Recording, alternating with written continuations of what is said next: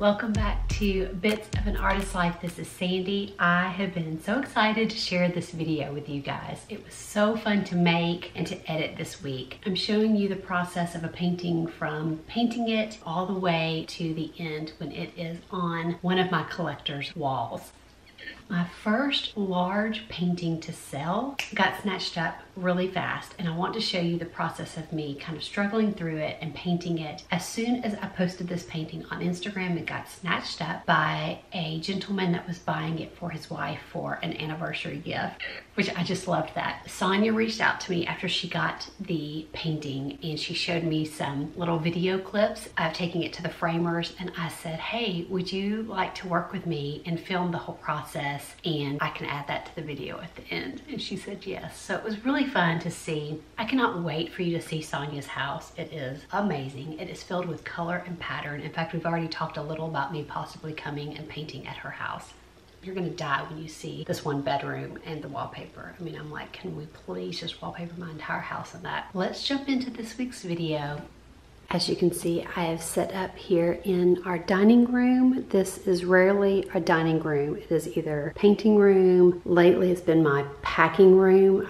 We cleaned it out this weekend, but there was just packaging stuff, boxes and blah, blah, blah everywhere. You could not even move in here. But this is also a room that gets collected up with paintings, just so many paintings. Most of these are oil paintings from forever ago. Recently on Instagram stories, I went through all of these paintings and just showed all of them. And I'll have it saved in my highlights so you can go back and look at those. Here's my table. So this is part of my painting stuff. And then I have still life stuff. I also shared in the stories, went through and showed all these paintings and talked about those. Here's my setup, and here is my progress so far. The lighting in this room is really wonderful, and I thought I'd see how the whole red table thing came out. If you're wondering like, oh no, aren't you worried about messing up your table? I'm not, because this is, for one, a very substantial table, but it used to be somebody's art table, kids' art table.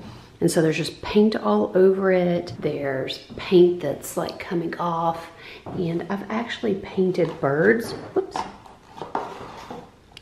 There's just a hint of a bird right there. I've painted birds here and there on it. And it's funny, kids always, when they come over, want to sit here. They're always like, I'm going to sit by the bird. So I'm not painting this exactly as it's set up. It's basically how it is. I like that I can kind of take some things here, take some things from the wall, like I'm adding this painting. I realized it's too big. I need to make her not so big. And I also have the view outside, which is really wonderful. And so I can use that back here. So I'm just gonna set up and keep chunking away at this. I'm loving how it is coming along so far. And I'm loving all the pattern. I'm having a lot of fun with all the pattern.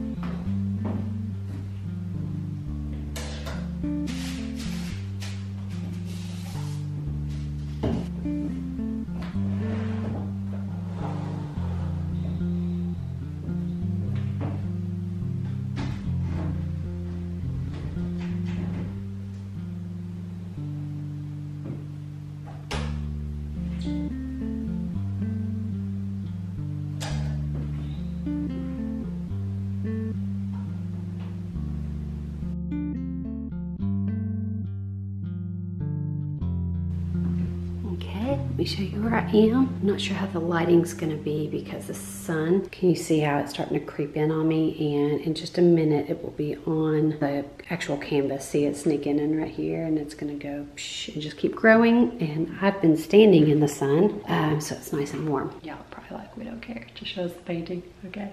Oh, and the flowers are still looking oh so pretty. They're really, really inspiring. Okay, let's get back to this painting. I'm wondering if it looks like I made much progress or not. I'm really loving how these flowers turned out right here. Wanted something dark so it would pop, you know, come forward and this stuff recede. I knew I needed to get some darks in and some lights. So all of this kept your interest here, but then everything else can move your eye around. Obviously I still have the lady to work on and bananas. Bananas always feel easy. I really don't have a lot left to do. I don't think. I may still do something in this little corner, like put part of the chair. I haven't decided yet if this is gonna be enough once I get this in, because this will be a nice dark. So we'll see. I'm super happy with it. Ooh, it's been really fun. Hopefully I'll be able to finish it and it will be good since I've been struggling so much with canvas lately. Ooh. Let's see what it looks like this way. I'm gonna clean up before I get too exhausted. I hate when I get to the point where I'm just like, somebody pick me up from the floor. I'm excited. I'm loving how this turned out. Oh. I'm so glad I thought of this because I wanted to tell you guys. I've been loving pattern lately. You do not have to spend a lot of money on fabric and stuff to get pattern. Let me show you what I pulled out. Right here I have a very old dish rag that has holes in it, but it's got a great pattern. A piece of paper that actually has some mold on it because I had some fruit on it that molded. And you can see that's what I did here, but then I decided to put some pattern on it to create some interest. That blue thing back there is a skirt that does not fit me anymore. And it was given to me from a friend from Africa when she was there visiting, and I love the pattern on it and I use it a lot. This right here, I've not put in the painting yet, but I put it up there thinking I may, but that's a skirt. Kind of thinking about going to the Goodwill shop and just looking at clothes and, you know, even sheets or towels. I mean, there's just professional. That's my camera tripod. Trying to get like a pretty scene for you guys and it's just not happening. Yeah, so think about pattern in a different way. Maybe it's a sock that you're gonna throw away that has a nice pattern on it. You can throw that on your still life for a little of pattern. You know, it could be something in the background. So I'm just now kind of experimenting with that, but I'm really loving it. And I was gonna go to the fabric store and get maybe like a yard of fabric of things that I liked, but then I thought I bet I could spend way less money if I would just go to Goodwill and think about pattern. And what's wonderful about that, as I'm going through like the clothes, I don't even have to look at the size. I can just look for a pattern that I like. So maybe in the kids area, I mean, there's just all kinds of areas I think that you could look. Tip of the day, that's what I'm gonna do. And if I do that soon, I'll bring you guys with me. I mean, I've still got this. Oh my gosh, why can't I be professional? Oh, okay, it's just, it wants to be in there. All right, here we go, it's in. I gotta go, I'm gonna go clean up and try to be more professional. Can I be? I don't think so, sorry. But you guys still love me, don't you? Okay, good. All right, now it's really the end of the day and I need to stop doing art, but I'm not. I was editing the video for this week and got inspired. And so now I'm set up basically behind the still life. So there's my easel over there. And I'm going to take my Caran d'Ache Neocolor 2 water-soluble crayon thingies and play around in my sketchbooks. Probably won't get to finish one because the way I've been doing it is putting down some color and then wetting it, letting that dry, and then kind of just building up the layers. I don't know what I'm gonna do, play around for just a second. I was holding the camera with my left hand and covering up the microphone, so it was terrible audio. What I wanted to show you was I put the color down and then I dipped my fingers in water and used my hand to just kind of activate the Neocolor. What's nice about this is you can feel the crayon. It's a really nice feeling. You get some interesting marks. The colors also really change. Some of them, when they are wet, they get really bright. I definitely encourage using the Neocolor like this because they just feel amazing on your fingers. You can also tell when the page is getting too roughed up. The page will start, I don't know, kind of feeling different. And then if you will just stop and let the Neocolor completely dry, you can do another layer on top and it won't reactivate it. And it also protects the paper because it kind of seals it. I don't know really how to explain it, but it's just a really wonderful technique that I really encourage. Okay, I think I'm gonna stop now. I only did one. I just kept working in this one sketchbook. See if I can prop it up on my leg there. And there's Coop waiting to be fed for his dinner. I really don't want to work on this anymore. It was fun to do. It's not great, but it was just fun, you know? There's nothing that I will probably ever use this as a reference for, but there's just something about getting your fingers dirty and mucking around while you have these beautiful flowers in front of you. Yeah, I mean, for me, it's just priceless. And I do learn, you do learn in this. Like this area right here, there's something not going good. When I take that away, it's a lot better composition. So it's definitely not a waste. It's definitely not a masterpiece, but it was fun. Okay, I'm gonna go feed Coopy. Hey, Coop. Hey, Coop, I'm ignoring you, Mom. You've been ignoring me and I'm going to ignore you now. But as soon as you get up, I'm gonna sound like a rhinoceros getting up. Okay, watch this, here we go. This is still drying, so let me set this carefully over here. Okay, this is what I deal with every day. Watch this. Are you kidding me? You're not gonna do it? No. Oh, okay. Oh boy. He's like, let's go eat. Let's go eat, Mom. He's like, I'll show you the way. This way. Good morning, guys. I am about to get back to tackling that painting. I've been working on it for days and days. And what is today? Thursday. I finished the video early. I got everything done yesterday. And I'm gonna spend the next 2 days just painting like a maniac. I don't have a lot left, I don't think, to do on this painting. I'm gonna show it to you in just a minute. But I wanted to show you a new tool that I recently found that any of you could use. You have something like this laying around your house, and this is gonna be a game changer for me, and I wanna show it to you. Here are my game-changing tools. Well, not the coffee, actually, that is a game changer too. A lot of you guys know that I use this right here. It's got 3 separate things. It's got a value finder, a mirror that I could not live without a mirror. Looking at a painting backwards is just such a game changer. And then I don't use this. This is like a compositional thing. I hardly ever use this. Peggy Crow Roberts used to make these and sell them, but I don't think she does anymore, but you could always reach out to her. I think if she got bombarded enough by you guys, maybe she would make some more. But you could always find a mirror anywhere. The value finder is a big deal for me. I do use that a whole lot. It's just really a piece of red plexiglass. Recently I was watching, what is it? Portrait Artist of the Year, and there was a guy using, I think it was like just a piece of glass with some tape over it, so to make the image blurry. For some reason I got to thinking about these glasses that I have. I may have just found these at an antique store or something. Let me see if this is going to work to show you guys. I don't know if it's going to or not, but when I look through it, I don't think it's going to work because this camera lens is not like my eyeballs, but basically it skews the subject in a big way. So that's going to be helpful. The other thing that I found was looking through just a glass bottle really skewed things, and it changed when I turned it this way, and the closer I got to it or the further away. And so then I can just see value and color and simple shapes. I got several different bottles out. This was a good one too. The closer up I got, yeah, I like that one. Look at that. Isn't that cool? So like I'm thinking about looking at that vase right there, and when you're looking at it in real life, what happens is your eyes say, that's a vase, that's a leaf, that's a stem, that's the red table. But when you do this, you just see shapes and you see value very easily. And then if you translate that into your painting, that's a big deal. That helps a lot. I'm gonna keep these things close by and start using them quite a bit. But let me show you the painting. I don't have the lights on in here today just because I'm enjoying just the natural light, so I'm hoping that this will be good. This area right here is bothering me. I feel like I need to do something. I'm gonna ask Grady, I'm gonna have him come in and tell me. Like, I won't say, hey, is that bothering you? I ask him to come in and like look at things, and he'll say, my eye keeps going to that. I do feel like that needs some stems, but I do want this to be kind of the focal area. So I think first I'm gonna tackle that lady. There's some shapes as far as like here, this red part is actually part of the vase, but it's not reading as that, it's reading as a shadow, but I don't really have shadows. And again, there's a shadow here that I don't really want to read as a shadow. So I'm gonna work on little things like that. Can you see that vase right there?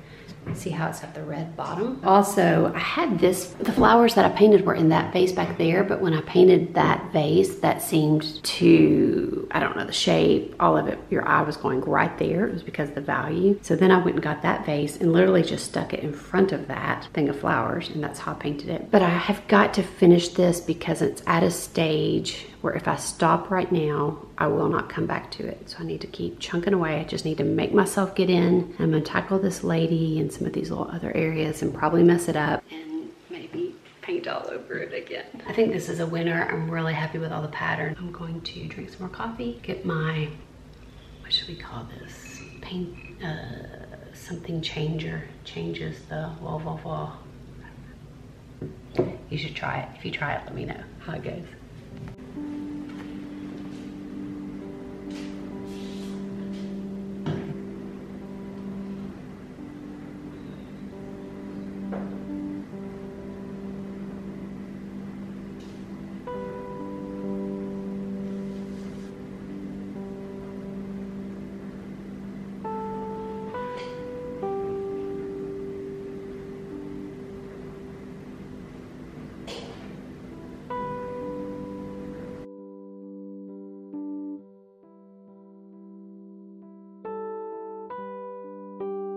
think I'm done for now. I signed it. I feel like I resolved a little better this area. I'm happier with it. It's not just this block of like white. Oh, and I finished the lady. I'm so happy with her. I really like the way she turned out. I was just happy with her. It's just some interest up there. Things like this point up. These flowers point this way. I'm hoping it just kind of makes your eyes stay in the painting and look around. I'm gonna go put it on the wall somewhere around the house and live with it for a little bit. And I'm gonna go start another one because I'm really loving all these flowers. I wanna use them to the max. Okay, I'm still working on this painting. I feel like I've got everything resolved except for this area. I've been working on this lady. I've been trying to save her, which could be a problem. I made the value lighter. I love her face. I'm trying to save her face, but I can definitely tell it's too wide. So I'm now gonna try chopping it off some and seeing how that works. And I may end up having to get rid of her altogether. I don't know. That's where I am, and I'm gonna just try to resolve that. I really liked the whole painting up here before I made the value lighter, but it wasn't working. And I can't save this whole painting just because I like one area. You just can't do that. Sometimes you have to get rid of what you really like to make the painting work. So I'm going to work on that right now. I find when I get to this stage of a painting where I just have one section, it's just so hard to be brave and to keep your brush strokes loose and the edges with some character in them. If you can tell, I'm going to just kind of sneak up on this area and try to carve in. It really did need this, and it really worked. And I was also trying to save the background because it had this thin quality about the paint that I really liked. But as I started working and realized that it needed to be darker, I was able to bring these little flowers forward as I carved into them. And overall, it just worked so much better. So it just pays off to be brave, but it is hard. It's really hard. I feel like that made such a difference. It's still wet, so it could dry a little too dark. I'm not sure. I feel like that whole area being a little darker is so much better. Making it more matte and less transparent pushed it back. I feel like, yeah, good decision. I'm glad I didn't get nervous about it and just jumped in there. I'm gonna be able to keep my lady because of that, I think. Yay. I am finished with the painting and I am thrilled with it. I don't think there's a single part about this painting that I don't like. I'll show you my favorite part here in just a minute though.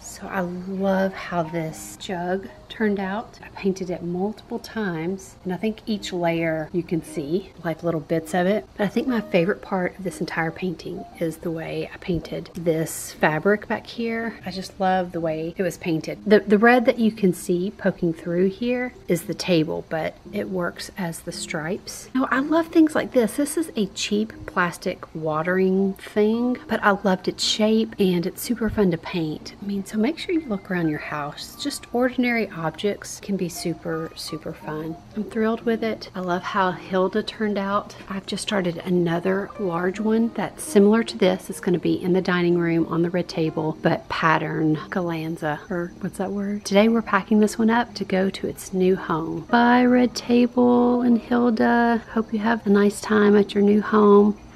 Finn, what do you think about all this? Yeah, do you have anything to say? Nope. Okay, so that's the finished painting. Let's jump into Sonia getting the painting, her taking it to the framers, all the way to putting it up on her wall. Thank you, Sonia, so much for this footage. It was so wonderful to see. How cute is this framing store? She sent these pictures to me with the different frame options, and when I was looking through them, I was like, nope, nope.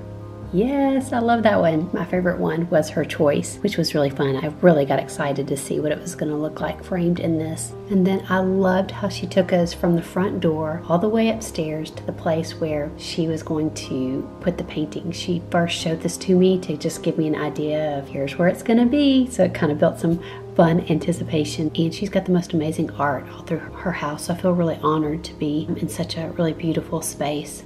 And then she even brought us along to go pick it up, which she was so excited about, and I was so excited to see the final piece too. It turned out so good.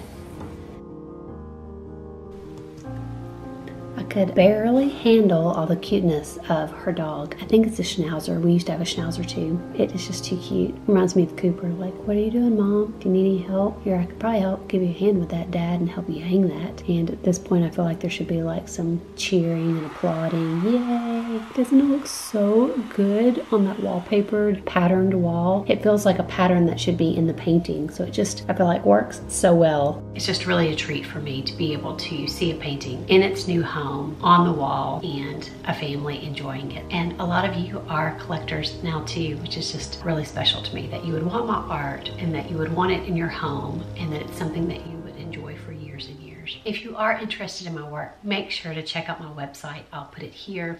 And anytime you see something here or on Instagram, you can always just message me. I have so much work. I'm not able to put it all up on the website, but the website does give you an idea of sizes and prices. That's it for this week's video, guys. I will see you guys back here next week. Bye, guys.